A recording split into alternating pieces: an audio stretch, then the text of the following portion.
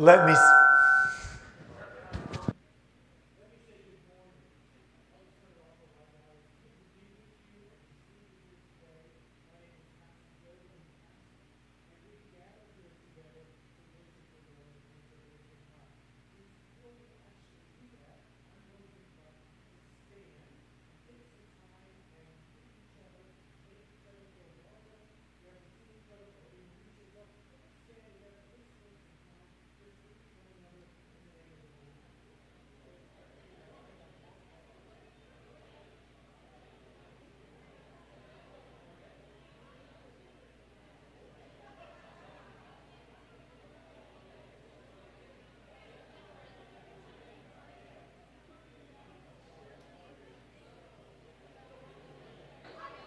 Okay, I'm on right now. I know you'll be okay. So work with...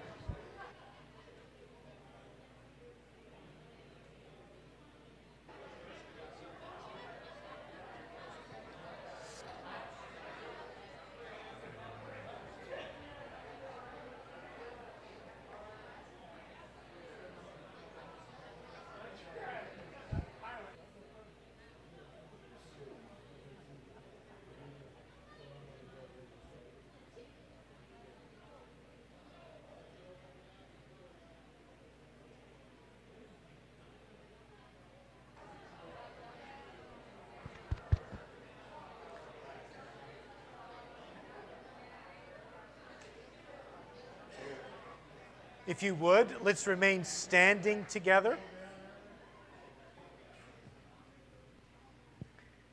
Our Father, we come to you today and thank you for the privilege that we have to gather here to welcome each other and now, above all, to welcome you. So we come here in your name to lift up the name of Jesus.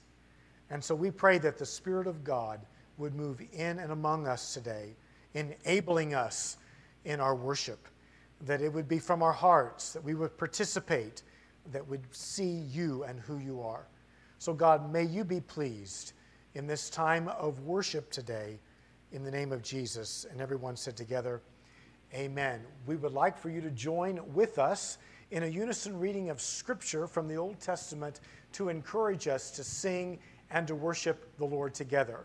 So let's read it together. The words are provided for you there on the screen. Sing to the Lord a new song. Sing to the Lord all the earth. Sing to the Lord, praise his name. Proclaim his salvation day after day. Declare his glory among the nations, his marvelous deeds among all peoples. For great is the Lord, and most worthy of praise. He is to be feared above all gods.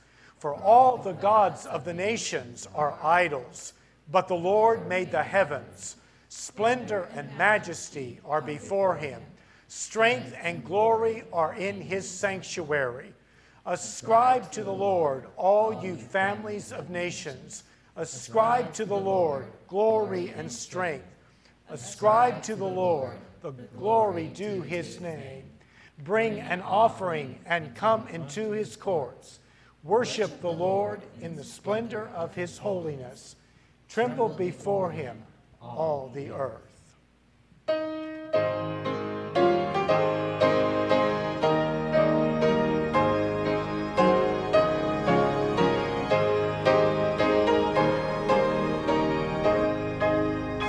God be the glory, great things he has done. So loved he the world that he gave us his Son, who yielded his life in atonement for sin, and opened the life gate that all may go in.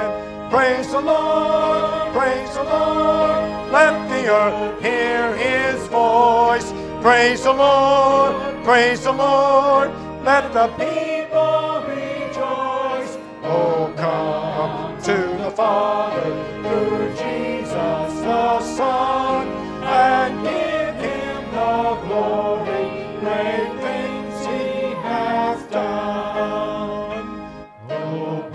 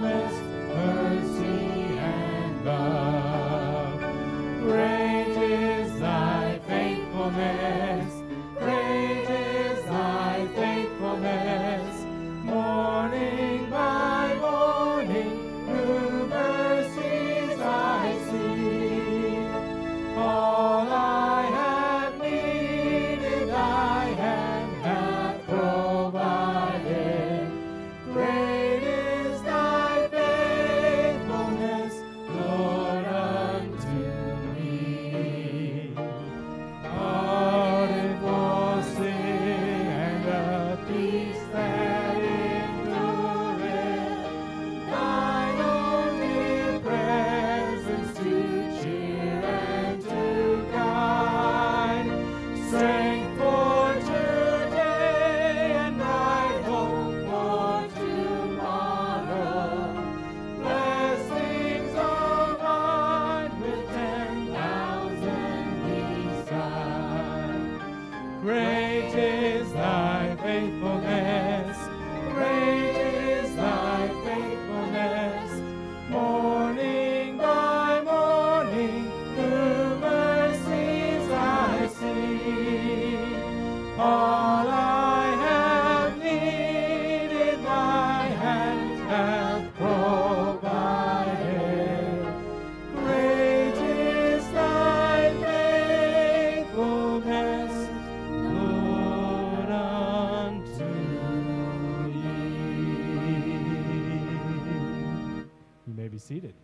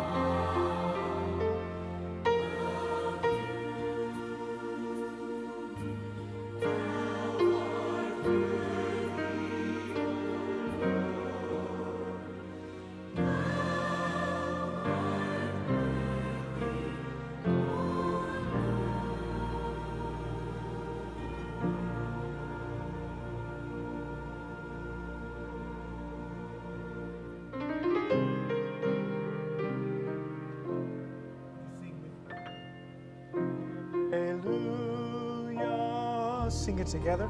Hallelujah. Hallelujah.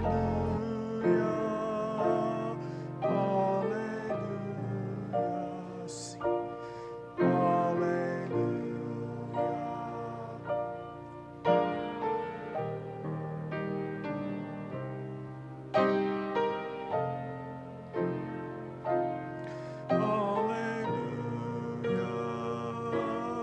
Hallelujah.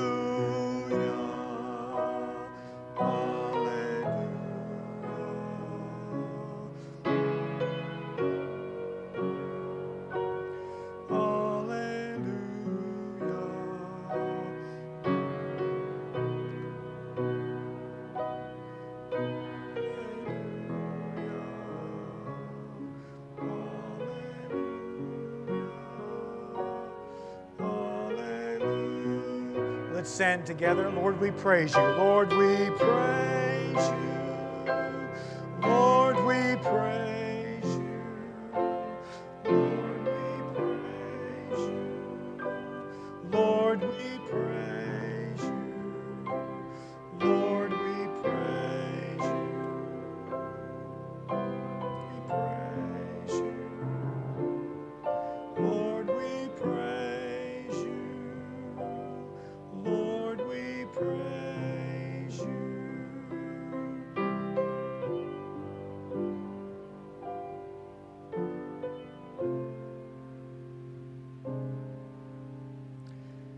Our Father, we come to you today,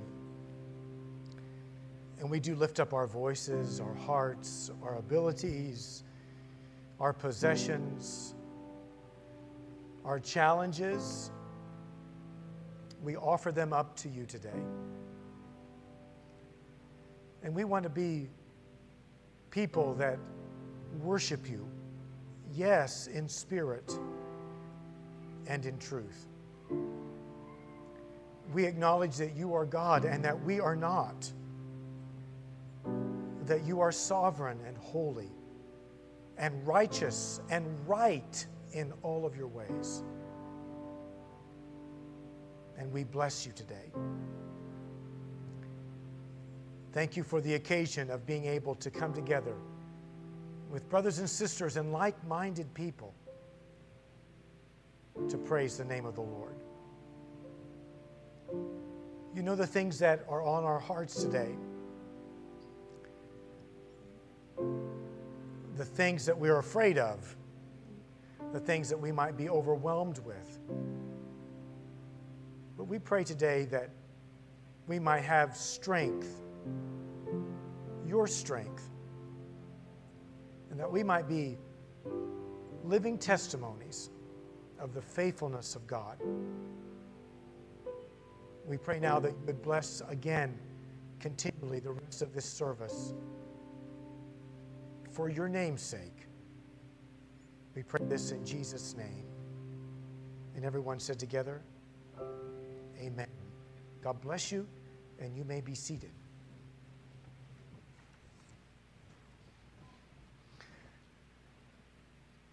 Some important announcements this morning here in the life of our church, as you notice. This is an unusual setting here in our building as you entered into it.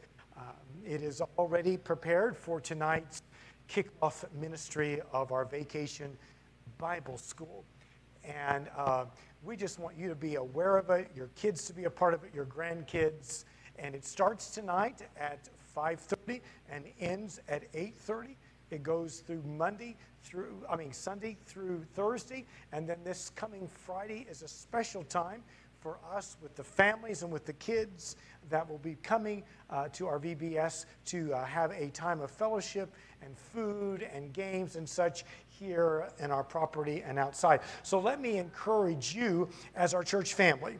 Remember, our mission is to win people to Christ, to make disciples, to bring people into a thriving relationship with Jesus Christ. So don't look at the person next to you and think, I'll just let them come Friday night. Nonsense. We need each of you to come. It's terrible to have a house full of company and then the host don't really show up.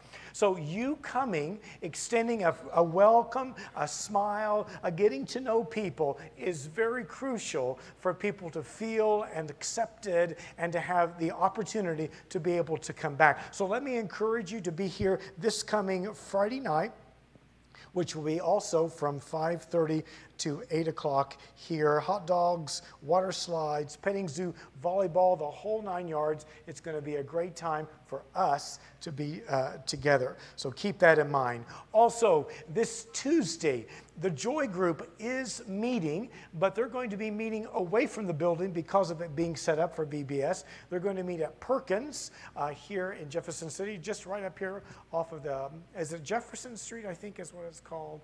Okay, and they're going to meet at 11:30, and so those of you that would like to go out for a meal and have fellowship with the Joy Group, it's 11:30 this coming Tuesday at Perkins there at that restaurant.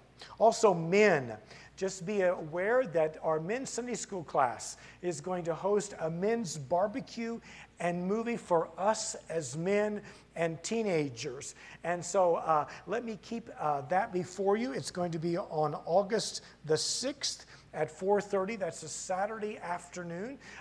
Let me encourage you to invite men, maybe from work or from your neighborhood, that might enjoy a good time of fellowship with other men and have a good time of good food with barbecue. And then we're going to come in and we're going to watch a film together here to help us be authentic men of God, to be husbands and to be fathers. So men, that's going to be on August the 6th. So please keep that in mind as well. Also, don't forget to pick up your July prayer guide for the month of July. We believe in prayer, and we have this here for you to pray daily for various people and various needs. Of course, this week we're going to be praying for VBS, and so we want to just continue to lift up people in our community and our ministry in prayer. Speaking of prayer, I would like to have a special dedication prayer for all of the people that are going to be involved in VBS. And I want to also just say publicly a special thank you to Amanda Miller and also Amanda Yoder, who have put this together. Where is Amanda? I know Amanda Miller. Oh, right there. Would you two ladies stand?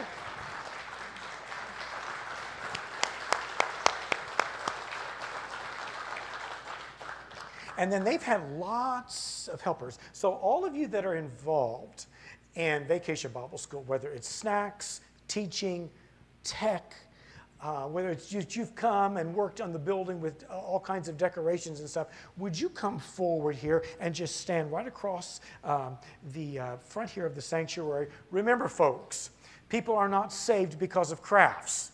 They're not saved because of snacks. They're saved because of the working of God's Spirit through the lives of men and women and young people. So we want to dedicate this phenomenal team that God has put together. Why don't you guys face the congregation?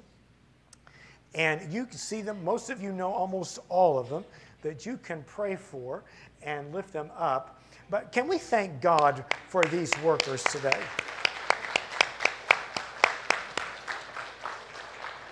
Would you agree with me here in prayer? Father, thank you so much for the ministry of Vacation Bible School. Many hearts have been won. Even the chairman of our governance board was drastically changed because he went to a VBS as a young boy. We want to thank you, God, for these men and women and young people that have set aside time out of a busy schedule and other demands in their lives to put first the mission of this congregation, and that is to minister to souls, and particularly this week on children. And we pray, God, that the message of the gospel, the message that we are valuable in your sight because we are made in the image of God, that human life is valuable because the image of God is stamped across every human being.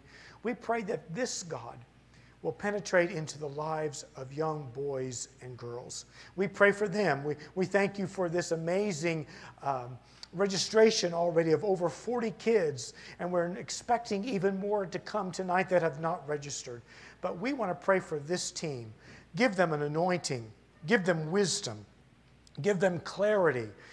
Give them strength. Help them with all the other duties, from work to housework, to taking care of their families, to getting meals provided in their own life and getting here at 5:15 every night this week. We want to pray a special blessing, and we dedicate them and this week of ministry for the glory of God. We pray this in Jesus' name. Amen. Amen. Let's thank God for them again as they find their way back to their seats.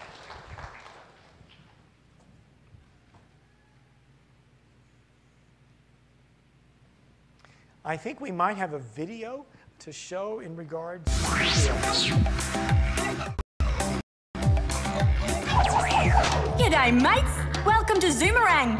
As we zoom around Australia, we'll discover some amazing animals and sights. More importantly, like a boomerang, we are returning kids to what the Bible says about the value of life. We'll discover how precious each and every one of us is to God, from the tiniest to the oldest. Each person is made in the image of God, wonderfully designed to know Him and to live for Him. Out of His great love, God offers us salvation through His Son, Jesus. Kids will learn that life is valuable.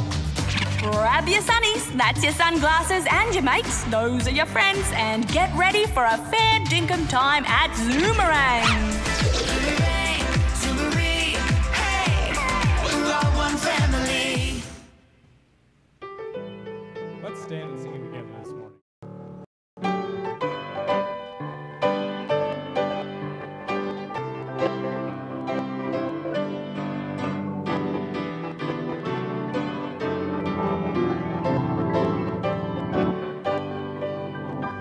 I Heard an old story, how a Savior came from glory, how He gave His life on Calvary to save a wretch like me.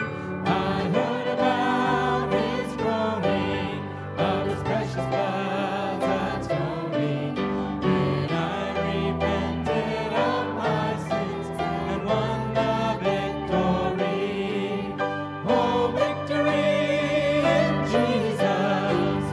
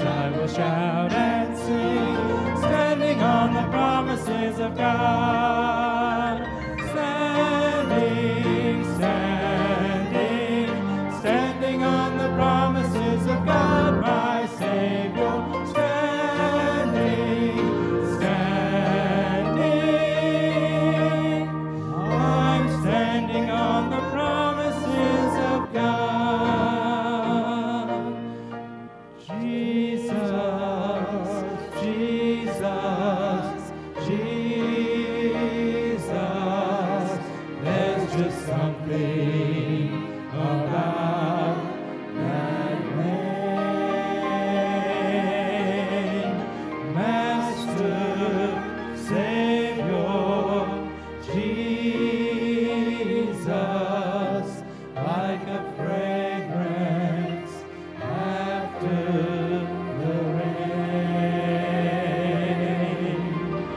Jesus, Jesus, Jesus,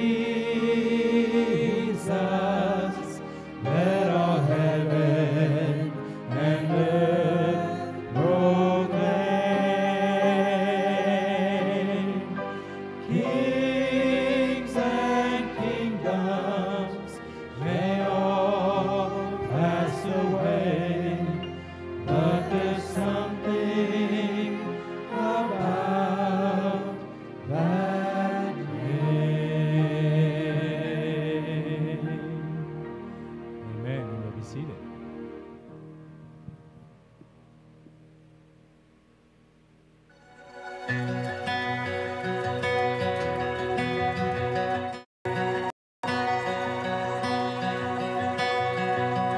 Alone in my sorrow and dead in my sin,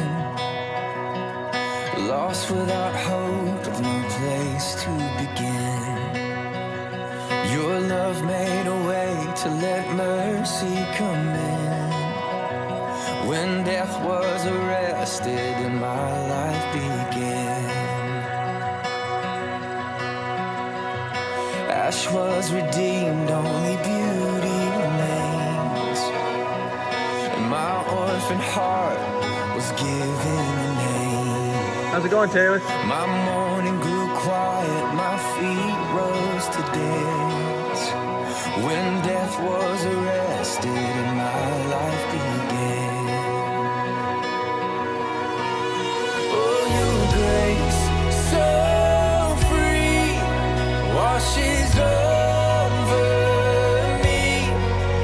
You have made me new, now life begins with you. It's your endless love pouring down on us. You have made us new, now life begins with you. Released from my chains, I'm a prisoner no more. My shame was a ransom he faithfully bore. He canceled my debt and he called me his friend. When death was arrested and my life began. Oh, your grace, so free, washes over me. You have made me new, now life begins with you. It's your endless love pouring down on us. You have made us new, now life begins with you.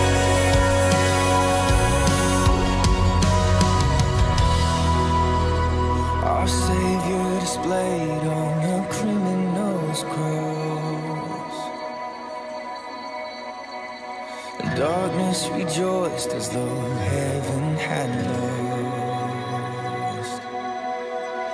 But then Jesus arose with our freedom in hand. That's when death was arrested and my life began. Oh, your grace, so free, washes over me. You have made me new. Looks like my video got stuck. This is Hosanna Wong. Come on up, kids. Get the video stuck.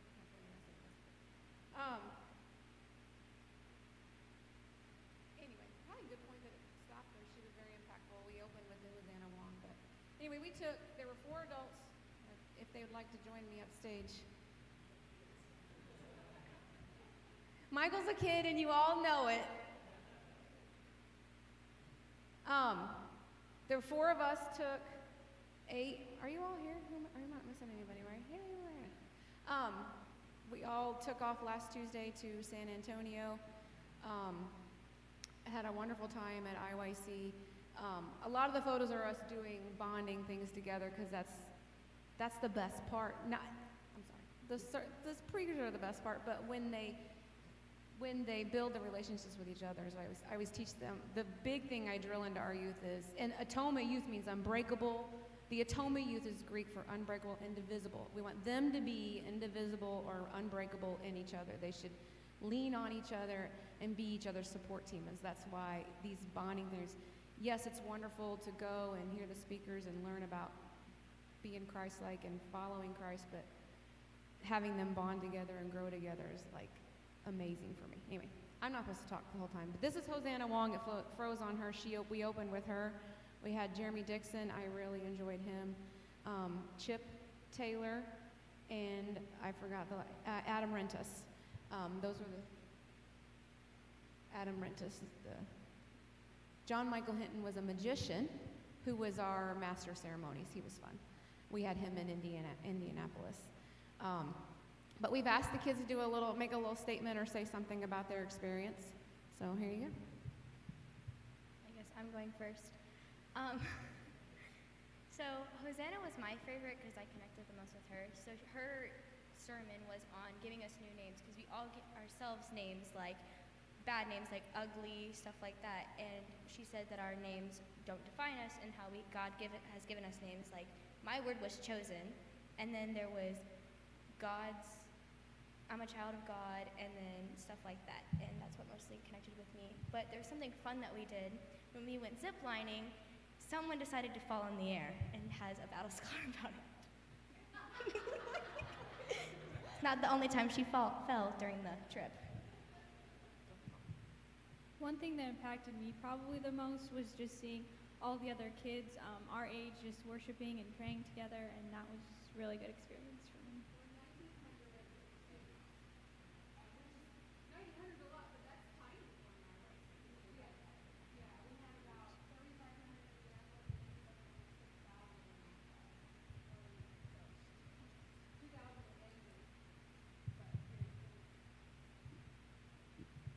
My favorite part was getting to be with all of these the youth, because we've gotten the opportunity to grow up together. We've traveled the world together. We've seen Indianapolis and so many cities in Missouri, and so as we've all gotten to grow up and mature and become our own individual people, it was nice to get to see Connor came out of his shell a little bit, and for the first time in the 8 years or whatever we've been in a youth group together, we've gotten to I don't know, become a little family. And so it's nice to see that in a different environment other than this home church. Okay, so my favorite part was probably how the preachers put their messages together back to back. I thought it wasn't intentional, but it seemed that way, and I thought that was really cool how they how one reflected out the other one in the same days. I thought that was pretty cool. So what I really enjoyed, I'm just going to steal what Molly said, I enjoyed seeing just all these kids that were pretty much all our age, but still loved God, and we're all worshiping together in one place. I think the thing that probably impacted me the most was we spent the whole week together, so obviously everybody had their ups and downs emotionally, and I think that just seeing everybody being there for each other was the most cool to see and impactful overall. Okay, so honestly, I thought was the coolest thing is that we did this walk outside.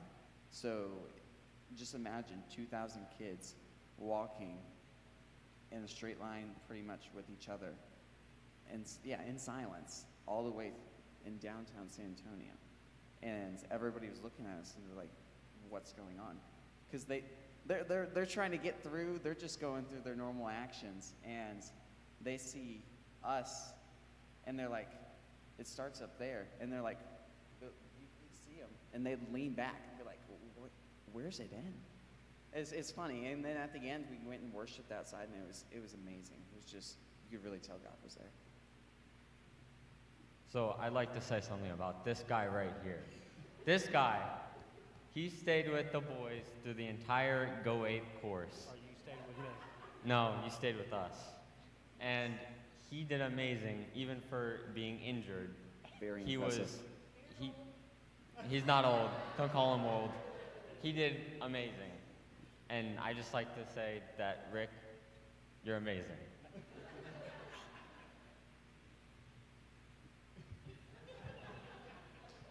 Well, I would like to thank the boys for keeping up with me, because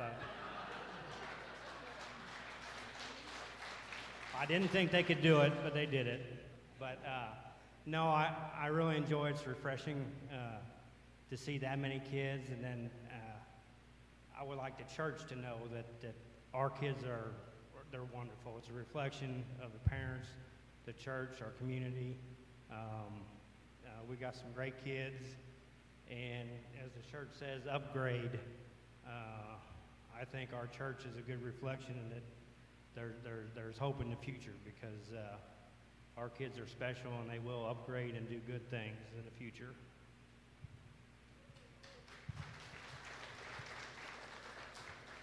By the way, we did finish the course like 45 minutes before the girls with Rick, so.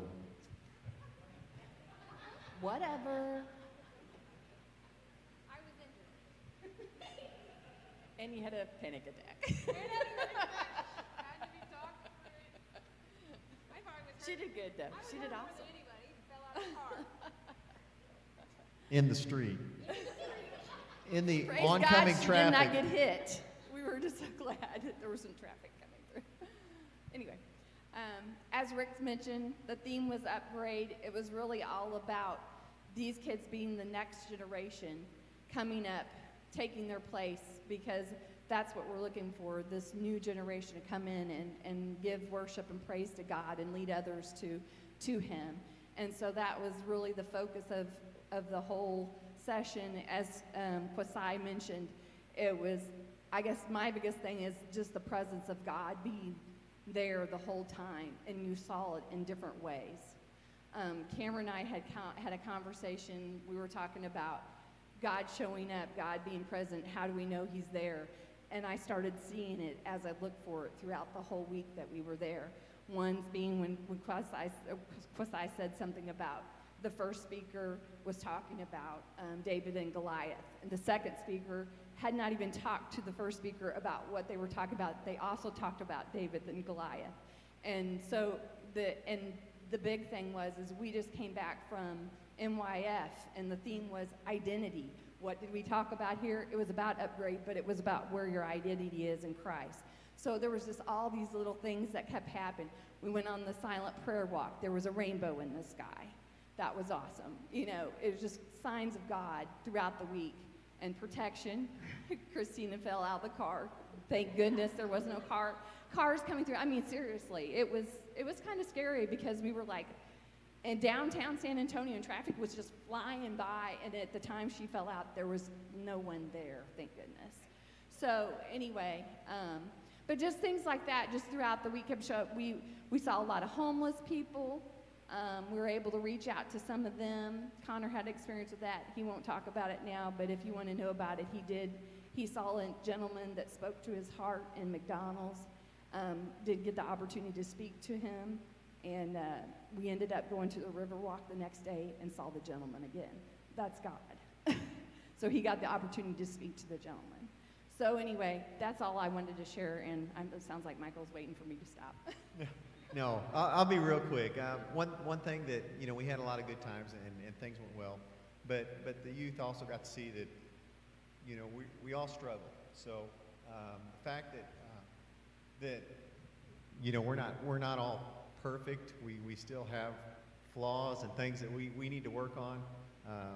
Even spending time with God, we fall short on that sometimes. So I thought that was something that we could share as a group, that we're not we're not perfect.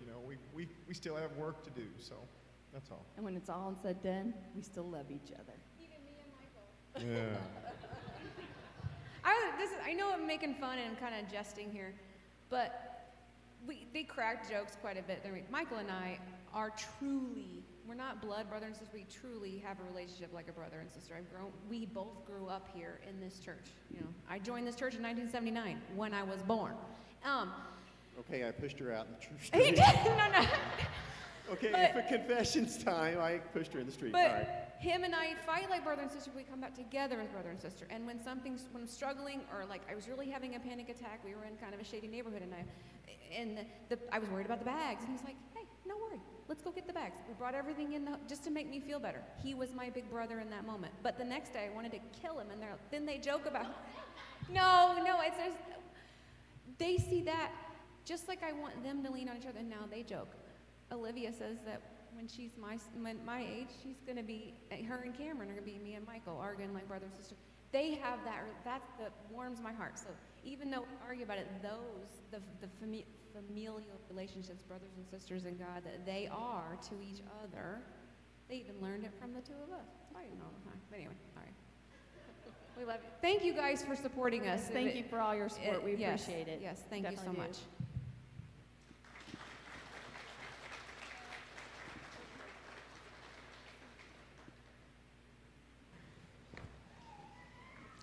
While they're finding their way back, I especially appreciate Michael and Kim and Rick and Christina to give up their vacation time and travel all the way to San Antonio, Texas with 8 of our young people. Can we just thank God for that in an amazing way?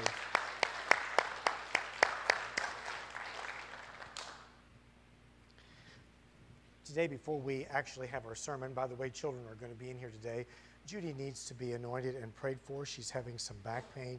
And so we want to lift her up and pray. If you believe in prayer, would you mind just coming, and we'll gather around and lift her up in prayer together. Judy, we anoint you in the name of the Lord. Our Father, we thank you so much for our sister Judy, that she's been bought by the blood of Jesus. And it is by the blood of Jesus that we are also healed. We believe in divine healing. We want to pray that God, you would give her a touch. We do thank you. We also believe that you use doctors and such. Thank you for what they've been able to do. But God, she needs a further touch. And we pray that through the Spirit of God, there would be a touch, alleviate her back pain, bring healing where there needs to be healing. Give her much grace and strength through this whole process. We ask this in Jesus' name. Amen. Amen. God bless you.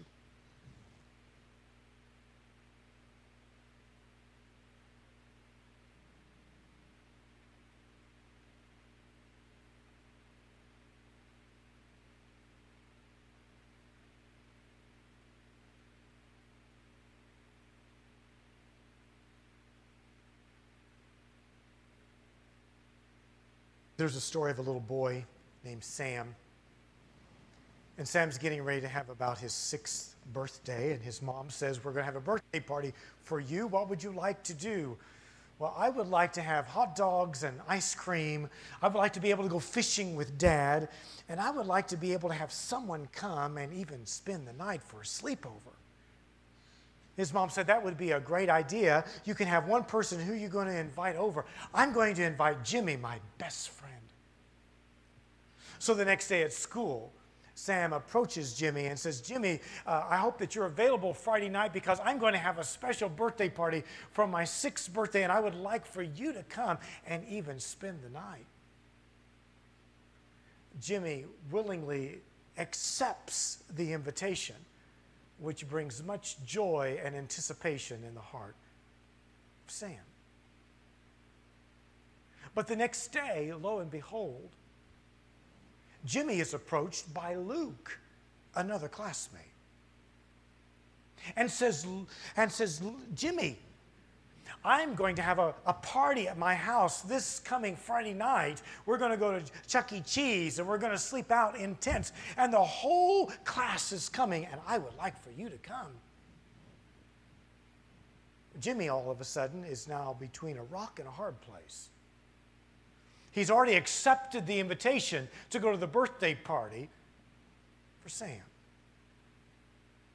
He says yes, because after all, he loves Chuck E. Cheese and he would love to sleep in the tent. What an exciting thing.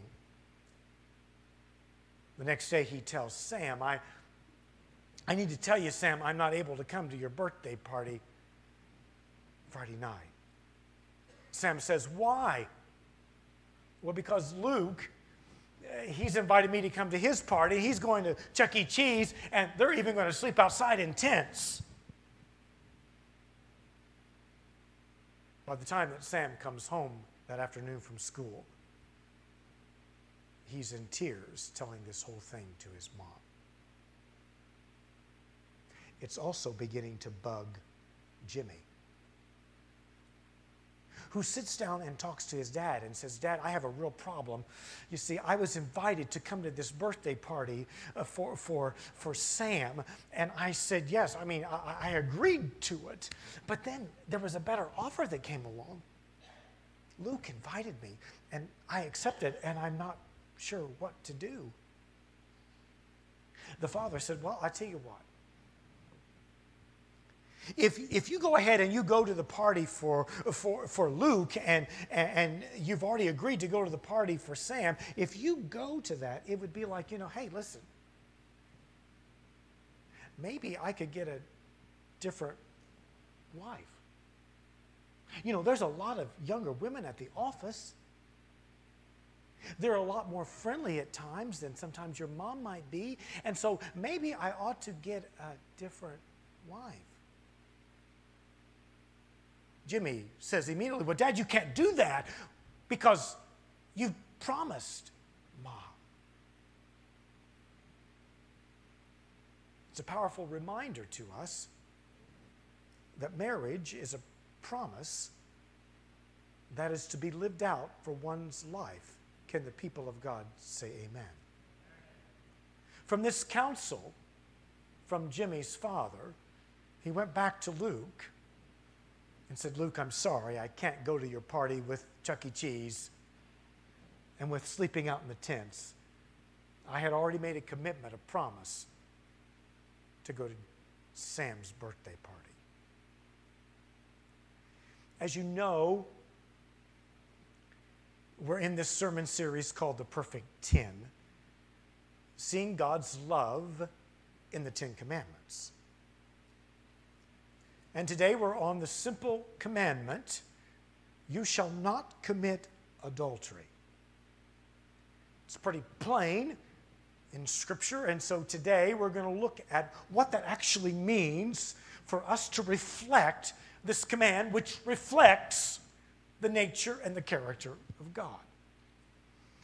And so we find out that a promise given is a promise to be kept. This command is about living in sexual purity, both in body, mind, and heart. For let me read the verse of Scripture in Matthew chapter 5, verse 27 and 28, which Jesus expounds even further on this commandment found in the Old Testament. You have heard that it was said, do not commit adultery. But I tell you that anyone who looks at a woman lustfully has already committed adultery with her in his heart. Will you pray with me? Our Father, we look to you today to give us instruction, to give us help, in order that we might live holy lives in every aspect. We pray this in the name of Jesus. Amen.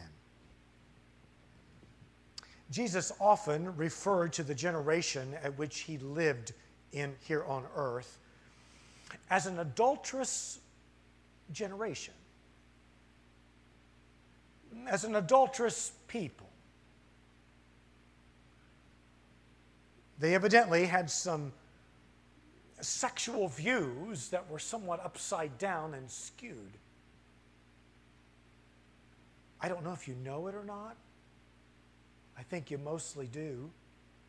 We live in a very adulterous generation today. It's shocking to find out that America is the #1 producer of pornography for the entire world. It's difficult for one with the media,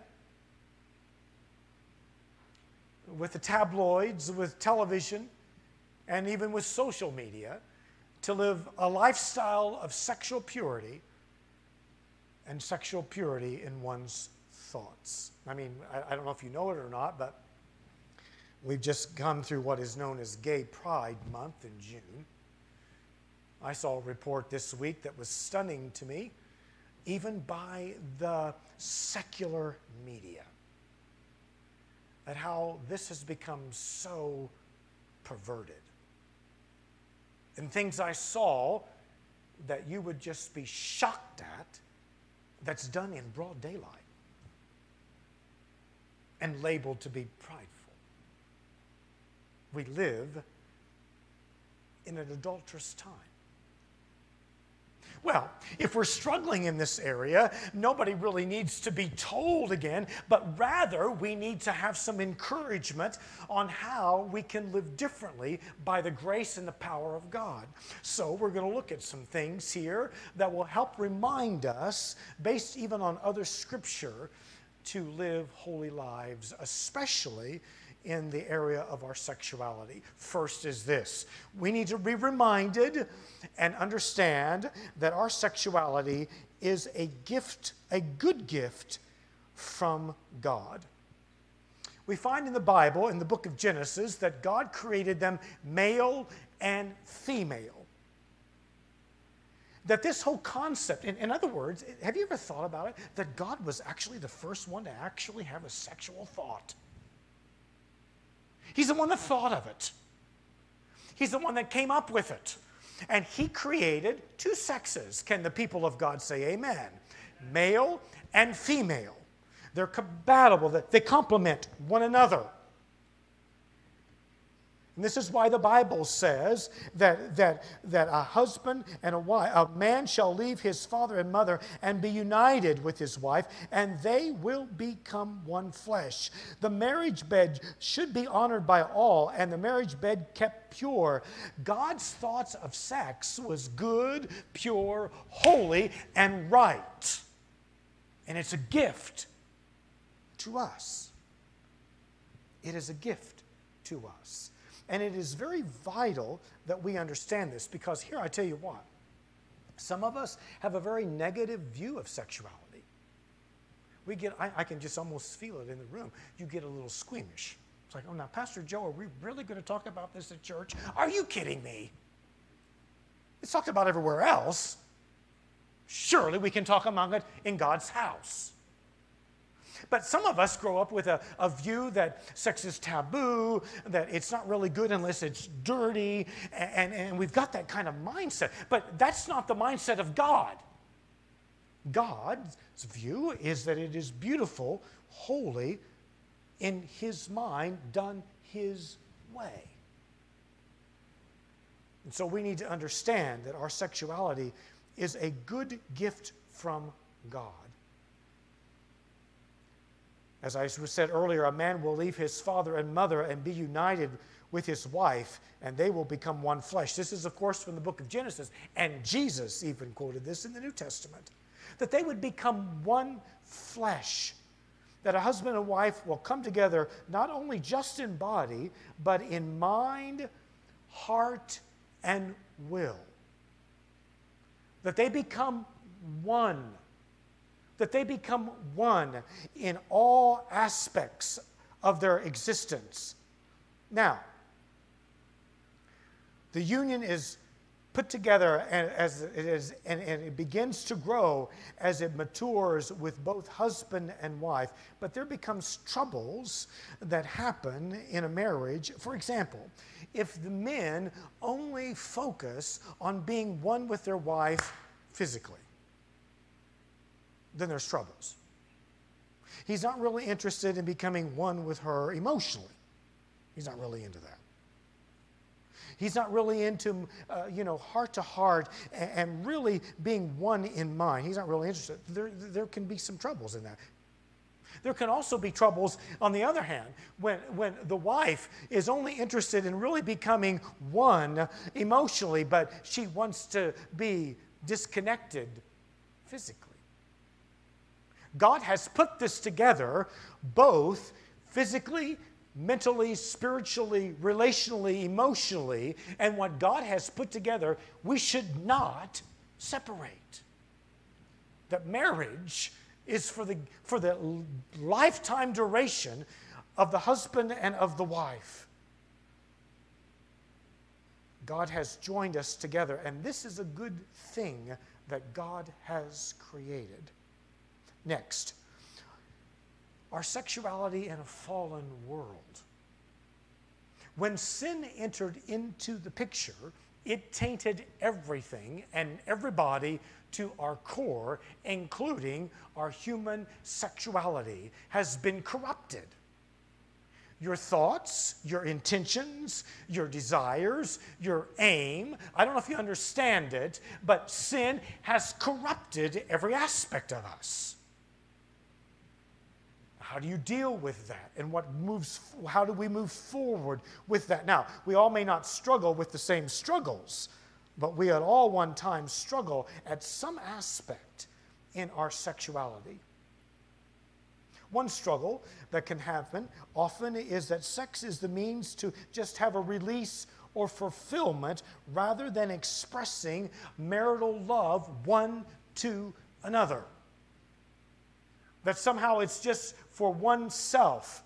Sexual union is within a marriage covenant relationship for one man and for one woman. Can we say amen?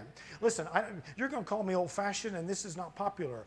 Sex before marriage is still not the will of God, and it is still viewed as sin by Scripture. That's the truth. Sex is only to be expressed between one man and one woman in the covenant of relationship of marriage, period. Anything else of that is sin in the eyes of God. That's the Bible. And listen, my friend, we must stand true on the authority of the Word of God, period. And so God has created this, and this is, and one of the things that has plagued us is this cancer of pornography. It has taught men and women that it's all about my needs. It's all about me being fulfilled. It's all about what makes me feel good, and it is all pictured without any kind of love. We have gotten this wrong view of what God has given to us. Sex is not to be reduced to a way of gratification or self-indulgence, but rather an expression of love to one's spouse. I love this, what Colin Smith has said, he's written this book that's really helped me in this. I want to give him credit and be just really true to this. He's written a book called Your 10 Greatest Struggles, and it all is about the 10 Commandments. This one, of course, has to do with purity. With purity.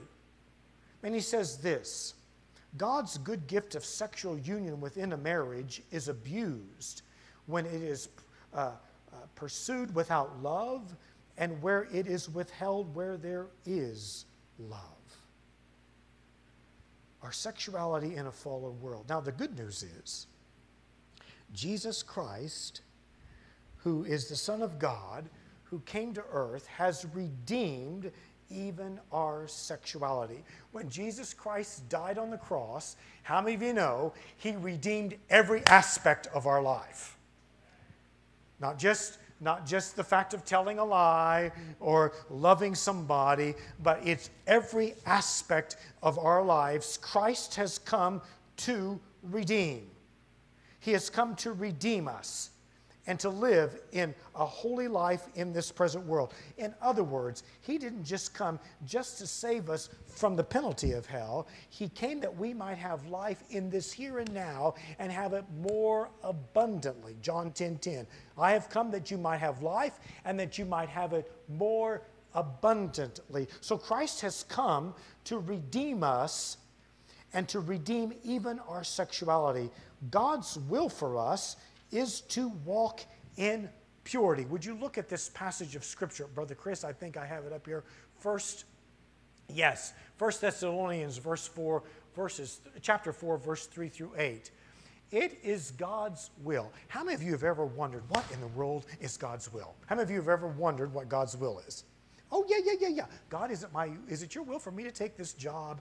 Is it your will for me to marry this person? Is it for your will for me to do this, to do that? Hey, listen, if you ever get confused about that, let me tell you, there are some things in Scripture that are very plain. This is very plain. This is the will of God for us.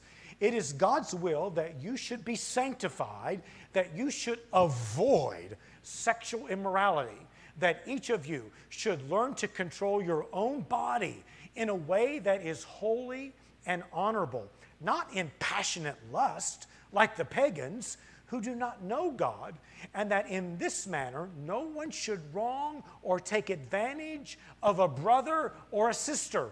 The Lord will punish all those who commit such sins, as we told you and warned you before. For God did not call us to be impure, but to live a holy life. Therefore, anyone who rejects this instruction does not reject human beings, but God, the very God who gives you His Holy Spirit. The will of God for us is to live sexually pure lives in thought and in action. Amen? Oh, there's a weak amen. The will of God is for us to live sexually pure lives in thought and in action. Can we say amen? This is the will of God for us. And without it, my friend, God will punish those. You know, I watched a video this week. I'm not sure if I'm going to show it to the church or not. I mentioned it to Brother Harold this week.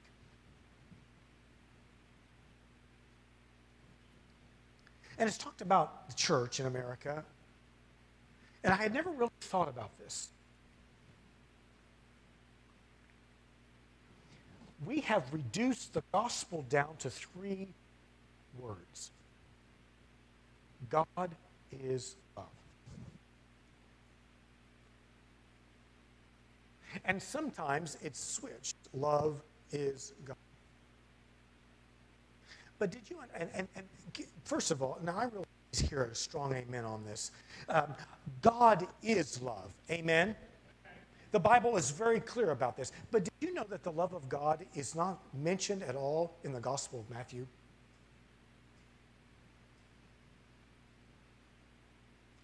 Did you know that it's not mentioned at all in the Gospel of Mark? Did you know that the love of God is not mentioned at all in the Gospel of Luke? Did you know that the love of God is mentioned once, primarily in the book of the Gospel of John? It's the most famous, what?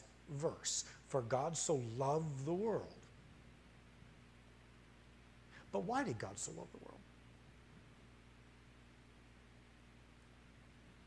So that people will not perish. The core of the gospel is this. What did Jesus say? Repent, for the kingdom of God is at hand. In other words, the wrath of God is coming on all of man unless you repent. That's the gospel. You don't have good news unless you have bad news. The bad news is that we are all doomed for hell apart from God's grace in our life. That's the gospel. And God, in His love, has sent a remedy for our sin nature, for our sin plague, for our disobedience through His Son, who paid the ultimate price. We must accept that by faith, or the wrath of God is coming. That's the gospel. And people today think they can get away with murder, and God's okay with it because God loves me. Do you understand what I'm saying? So this is crucial. That we don't lull ourselves into sleep, into some sort of false sense of security. The wrath of God is coming on those who do not believe. Why in the world do you think we're having vacation Bible school? Because we're bored? No, because people are lost without God and they need to hear the gospel. That's the truth. I'm sorry I'm getting so fired up. But this is burning in my soul. This is what America needs. America needs the gospel. The Republicans are not going to preach the gospel. Neither are the Democrats. It's the church, you and I. It's our responsibility to share the gospel, to live out the gospel. That it changes people's lives and therefore changes their destiny. It's not coming to church. I'm thankful that Christina was born in here in 1979. I remember that year real well. But being born here physically doesn't make you right with God. Coming to church doesn't make you right with God. It is yielding yourself in repentance to a holy God. God, have mercy on me. And so we must take this seriously.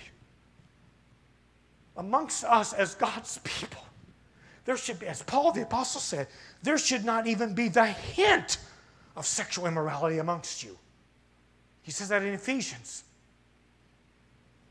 Look what else he says here. I got to catch my breath. Look here what else he says on the next passage of Scripture, Brother Chris, which is 1 Corinthians 6, 18 through 20. Flee. Did you understand that all the temptations that you and I can face, sexual temptation is the only one that we're told to flee? Get out of there. If you think you can stand up to it, you are whistling Dixie. Move. The other temptations were commanded to stand firm, stand your ground. But sexual sin, flee from sexual immorality. All sins a person commits are outside of his body. But whoever sins sexually sins against his own body. Do you not know that your bodies are temples of the Holy Spirit, who is in you, whom you have received from God? You are not your own. You don't belong to yourself anymore. You were bought at a price. Therefore, honor God with your bodies. It's pretty plain. Honor God with your bodies. Jesus has come to redeem every aspect, from what I put on my taxes to what I think in my mind. There's a story of a man who was sent to prison. He was sent to prison because he was caught, tried, and found guilty of being a thief. While he was in prison, he got gloriously saved because he heard the preaching of the gospel. And he repented and began to grow in his relationship with Jesus Christ. He abandoned the idea of ever stealing again. His release date finally came, and he was released from prison. He was extremely a little nervous about it. He thought, if I go back to my friends, the only people I know outside of the prison walls, they're all thieves. I can't do that. So what he does, the very first thing that he does is on that first Sunday, that first Lord's Day after he's been released, he comes to a local church like ours. He slips in the back row and he sits on the back. He slips in the back door and sits on the very back row. And to the side, he notices that lo and behold, on the wall is the Ten Commandments listed. And the one that is staring him in the face is, "Thou shalt not steal." He all of a sudden feels guilty. overwhelmed, shameful. And as he sat there, guess what happened? The beautiful ministry of the Holy Spirit began to move upon him. And the Spirit began to gently whisper to him, "You shall not steal," was first given to you as a commandment. Now, because of the blood of Jesus, and now because of the work that I'm doing in your heart, it is no longer a command. It is now a promise to you that you shall not steal anymore, because of the work that God has done in your life. Can you imagine taking the commands of God and flipping them around and making them your promise? Can you? God, you have told me that I am not to commit adultery, even in my thought life. Wow! So I'm going to look to you. Because listen, God, I'm hopeless without you. How many of you are like Pastor Joe? You're just hopeless. How many of you try to do all kinds of right things for God and you have failed? Is there anybody in the house? And I'm just going to shoot straight with you. I'm just as American, and I don't care if I am 62 years old. There was a day I was 22 years old. I'm just as hot-blooded as any other American man in this room. So listen, I'm not up here theorizing. I'm up here. I'm really talking. I'm really preaching to Pastor Joe, and I'm just letting you listen. But God's grace, listen, if we're going to sing about amazing grace, surely we're going to let it change us. As the scripture says, it is the grace of God, God's favor on Wayne's life, God's favor on Scott's life, God's favor on my life that will teach me to say no to ungodliness and worldly passions. It's the grace of God. I just love, this is one of my life's verses. It's found in Romans chapter 6, Paul's letter to Rome. Now this isn't even in the message, so I'm just giving you this. He says this, listen, sin, those besetting thoughts, those desires that are outside the will of God, he says, sin shall not be your master. Because you're no longer under the law, but under grace. So I have had to tell God, now remember, this is your promise to me. I don't have to be a slave. I don't have to give in. I don't have to look to this. I can, by your grace, live a holy life. You see, God's grace is sufficient for us. Amen? It is sufficient for us to live the life that God wants us to live. Jesus has redeemed our sexuality. It's amazing. And take the promises of God. I loved in the 1990s, I love the movement that God did among men called Promise Keepers. And it really encouraged men to be aware of their promises to God, to their wives, and to their children. But can we take it much, much deeper than that? That I can't rely upon Joe to keep my promises. For one thing, my kids are always going to point out when I don't keep my promises.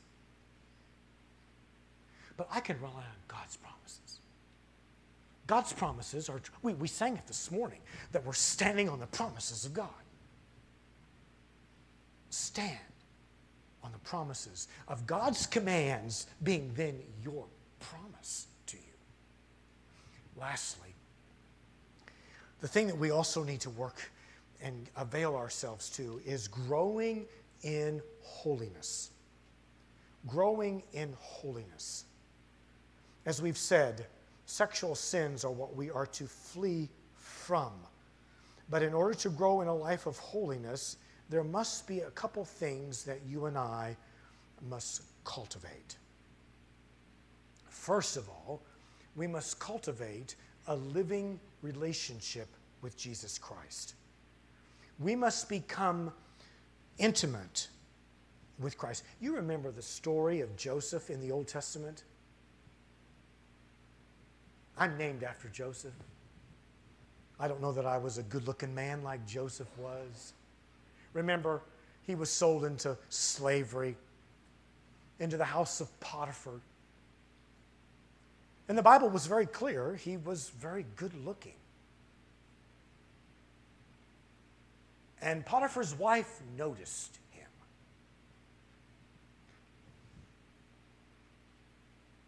In every way, shape, and form, from her speech to her demeanor, she was enticing him to come to bed with her. And do you remember his response? Do you remember what he said? He didn't say, hey, you know what? Not today because we might get caught.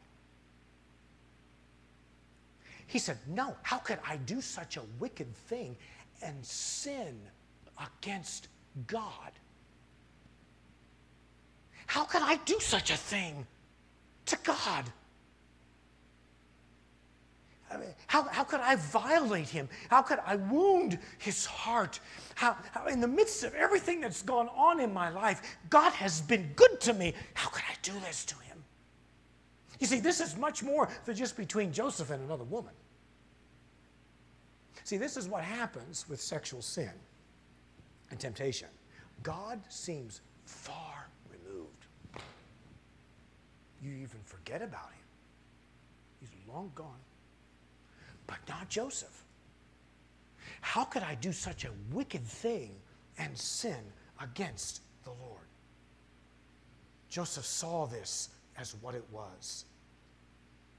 The power of temptation. First of all, we must understand, how many of you know we all are tempted? How many of you have been tempted even this week? Yeah. Some of you are living higher on a higher plane than me because some of you didn't raise your hand. You're living higher than Jesus because remember, Jesus was tempted in all manner, yet was without sin. Temptations, you might as well accept it. They're going to come. They will come. You're not going to grow beyond the fact that you're never going to be tempted again. That is a fantasy. Praise God, our temptations will be over when we go home to be with the Lord. But while we are here, this is still a testing ground for us. We will be tempted. So if you think, well, I can handle this, you're crazier than a bed bug. If you think a second look at another woman or a second look at another man, you can handle it. You're playing with fire. How many of you know that old saying, you give the devil an inch and what will he take? A mile. If you think that temptation is no big deal, you will fall every time. You will.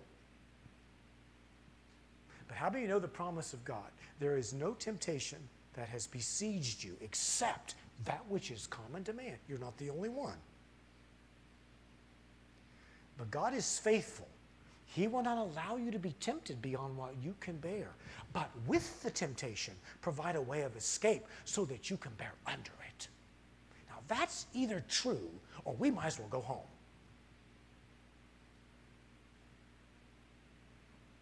That when you're tempted, you're actually being tempted to violate your relationship with God. So temptation, don't look at it very casually because it will eat your lunch every time. Cultivate a relationship with Christ that is intimate, that you begin to know him. I ask this often, and we might as well just be transparent. I think Brother Michael mentioned it today. How many of you struggle? Come on. How many of you struggle with having daily time with God?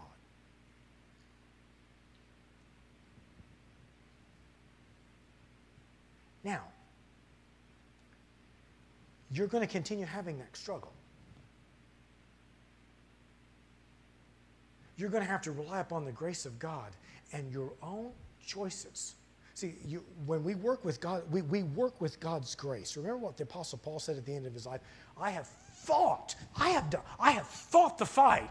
I have kept the faith. There's things for us to do. So it's going to be difficult and challenging for you, but you must spend time with God. You've got to. Knowing God, knowing God and getting away with Him morning by morning or evening by evening, whatever is best for you, daily, spending time reading His Word. How are you going to know what the Bible says? Knowing His Word. This is how you know His heart, how you know Him, His character, His purposes. As we found out in Sunday school, His activity through human history. It's in God's Word. How you're going to know Him through His Word. And then you're going to know Him through prayer. And I don't know if you know it or not, but prayer is hard work. Sometimes it's easy. It's really easy if you've had a good cup of coffee. I got up this morning. I woke up at, 4 o'clock. And then I got up, and then I went back to bed. And every time that happens, I'm like in a coma when the alarm goes off. And so this morning that happened. I didn't want to get up. You couldn't hardly stir me with a stick. I thought, no, I got to get up. And then you get up, and you've got fatigue, and you've got all kinds of things on you. Listen, prayer, knowing God, anything that, even in your relationship with your wife and with your husband, you have to give time. You have to make an intentional decision, intentional avenue of spending time. If you never, ever hear anything I have ever said to you is this: spend time with God daily. Get alone with Him. Get alone with Him. And when you do that, you'll begin to realize you're growing in your faith, you're growing in your relationship, you're growing, as this point is, you begin to grow in the holiness and in the character of God living out in your life. That does affect how you treat your wife. That does affect how you treat your mom. That does affect how you treat your classmate. That does affect every aspect of your life. Cultivate your life. Next and lastly, we are to rely upon the power of the Holy Spirit. We are to take action. Can you say the word action? Oh, that was pitiful. We need a little bit more action behind our action. Can you say the word action? Action. You've got to take some action on this. You can't be passive about this. Fold your arms and say, now God, you go ahead. No. We've got to work with God. Look what this passage of Scripture up here says to us from Romans 8. Put to death the misdeeds of the body. That's not God talking to Himself. That's God talking to you, a bought blood child of God. If you're a Christian, we're to put the misdeeds of the body to death. We're to die to those things. We're to cooperate with God. And it's through the power of the Holy Spirit. God's even provided a spiritual armor. And let me tell you, men, I know he's not here today. They're on vacation. Danny, this is his heart for the men's Sunday school class and for the men's ministry. Listen, guys, I'm just going to shoot straight with you, men. You're not going to walk in sexual purity in thought unless you have other men with you. You will not do it alone. In our church, yes, the standard is God's Word. Yet we will believe in God's Word. It is our rule of faith. But let me tell you something. We also need to have enough love for one another that we can share in confidentiality our struggles and our burdens. Amen? See, I need Scott. I need other men to come alongside, and I need to have a brother I need to have a brother that I can talk to, that I can say, hey, you know what? I'm struggling today. See, Pastor Joe, you don't know this about your pastor, but I'm in a group of 7 other pastors in this nation. We meet every Tuesday for 2 hours by Zoom. If I'm struggling, I just text them. I'm supposed to make 3 calls a week to any 3 of them, and we're all supposed to be calling. How can we pray for you? Here's what I'm struggling with. Here's what's going on in my thought life. Are you kidding me? I'm not an island unto myself. We need the body of Christ in order to walk in victory. We need to be able to bear one another's burden. And this is what I'm saying. Church, our fellowship, needs to be a safe place that we can share and know that someone will have our back in prayer and in support. We need one another. Satan's lies, don't believe them, but believe the truth. And lastly, when you look at this commandment and even this promise, you shall not commit adultery, there's some of you in here whose spouse committed adultery. How do you move forward? How do you forgive someone that violated a promise, a trust to you? How do you move forward in that? How many of you move forward if you've been sexually abused? How do you do that? Healing does not always come easy. But forgiveness is biblical, and it is holy and right. How many of you understand that with our human capacity, working alongside of God's grace, that oftentimes forgiveness comes in stages, step by step. Sometimes it's a big step, sometimes it's a tiny step. Sometimes if the person is still living and they're still doing whatever they might want to do that's hurting you, sometimes it's a little bit of a step maybe backwards. But then God always moves upon you to work. We must even forgive those who committed a sexual sin even against us. Remember, God's grace will enable you. And remember, it is vital for us to forgive those who have trespassed against us. Will you pray with me?